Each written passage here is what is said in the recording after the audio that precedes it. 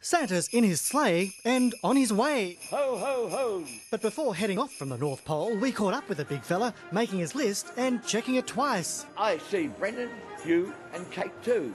After working out who's been naughty or nice, he sets off delivering all his Christmas goodies around the world.